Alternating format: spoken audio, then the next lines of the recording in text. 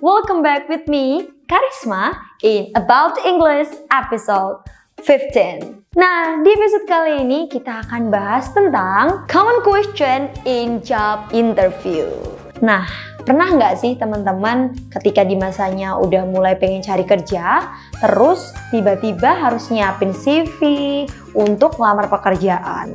Nah, di situ pasti kita akan mendapatkan panggilan yang namanya itu interview. Kira-kira ada nggak sih yang masih bingung dan masih nggak tahu apa yang harus disiapin ketika mau ngomong di interview? Nah, kali ini aku bakal ngasih tahu teman-teman apa sih pertanyaan yang sering muncul atau sering ditanyakan di job interview. Nah, langsung aja check this video. Okay, the first point is tell me about yourself. Nah, tell me about yourself ini adalah salah satu pertanyaan yang sering banget ditanyakan, terutama ketika di awal interview. Nah, in this case, you have to tell about your identity but not private identity. So, jangan sampai teman-teman memberitahu tentang identitas pribadi or your family life. Oke, jadi what should you tell in this part? Oke. Tell me about yourself, it means teman-teman harus memberitahu yang pertama tentang your name, yang kedua address, yang ketiga your last education, and the last is your experience in job.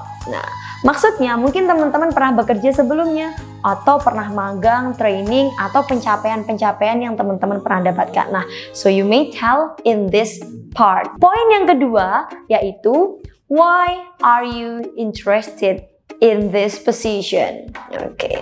Kenapa sih pertanyaan itu muncul? Karena apa sih? Karena di pertanyaan ini the interviewer wanna have the person or the one that have set the goal or thought about their own goal in career especially. Jadi interviewernya itu pengen tahu tentang teman-teman itu punya maksud gak sih di bekerja gitu, atau mungkin Anda adalah orang yang sudah men-set goal kalian di career. Nah, itu adalah orang-orang yang sangat dicari di dunia kerja.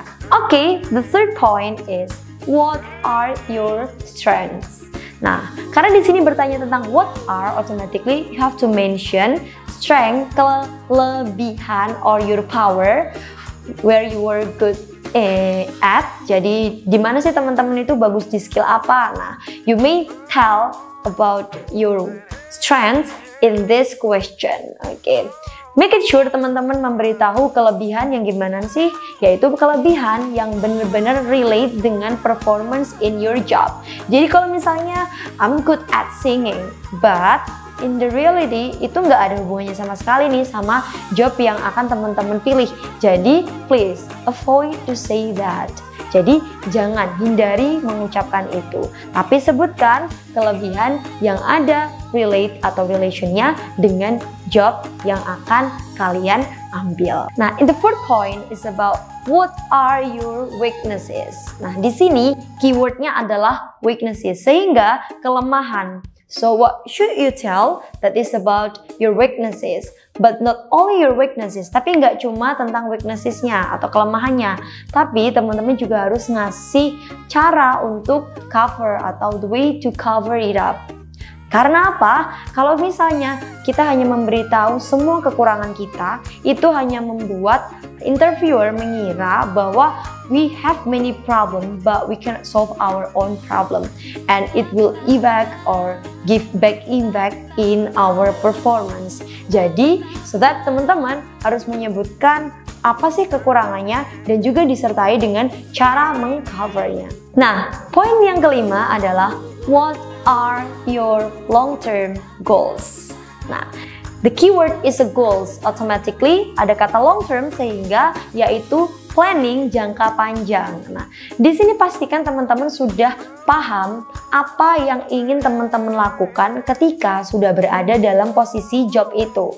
Karena the interviewer want to know, mereka ingin tahu gimana dan apa yang bisa kita lakukan untuk perusahaan itu jangka panjangnya. Jadi mereka hanya ingin meyakinkan bahwa teman-teman itu memang benar-benar bekerja dan paham apa yang akan dilakukan atau what improvement that you will do in this part. to build up the company, untuk membangun atau mengembangkan company itu sendiri. Oke, di poin ke-6 yaitu what do you know about this company? Kenapa? What do you know about this company adalah apa yang kamu tahu tentang perusahaan ini. Interviewer menanyakan ini karena mereka ingin mengetahui whether you are serious in this job or not. Apakah teman-teman itu serius pengen kerja di sini atau enggak? So that make it sure before entering the room of interview, you have to prepare what you know about the company. Nah, apa yang perlu diucapkan? Yang pertama yaitu the positive attribute about this company, such as the product and also the history, the good history, atau mungkin bisa juga pencapaian-pencapaian. Ya, avoid to say the bad thing from this company. Jadi cukup kasih tahu apa yang memang relate dengan something good from this company. Okay, for the 7th point is how well do you handle the change? Okay, handle the change. Keywordnya adalah change. Change di situ diartikan pergantian. Nah, pergantian seperti apa?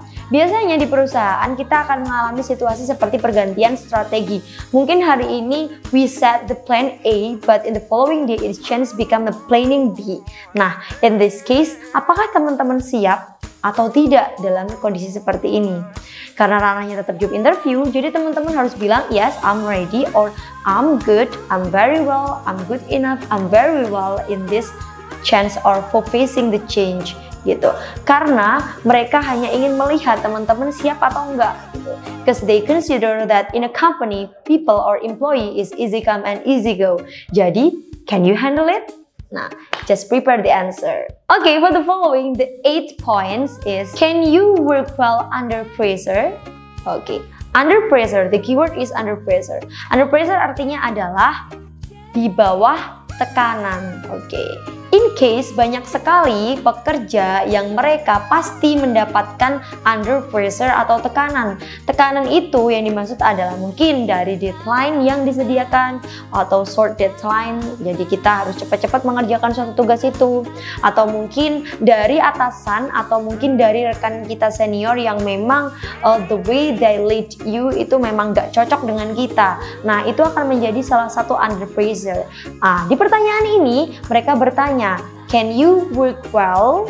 Oke, jadi can you work well? Bisa nggak bekerja dengan baik? So, also absolutely you have to say yes, I can, or yes, I can handle every job even it's under pressure or without under pressure. Teman-teman harus memastikan kalau kalian siap bekerja baik di bawah tekanan maupun tidak di bawah tekanan. Karena itu adalah salah satu part yang sangat dipertimbangkan. Nah, itu tadi adalah beberapa common question in job interview yang pastinya berguna banget untuk teman-teman yang pengen melamar kerja dan akan merasakan gimana rasanya interview. Nah, kalau teman-teman ngerasa video ini bermanfaat, teman-teman bisa share ke teman yang lain, dan juga kalau mungkin ada beberapa pertanyaan yang kelewatan yang belum aku sampaikan, you may write down in this column ya, atau di kolom komentar. Oke, thank you for watching and see ya, tata! Kampung Inggris WE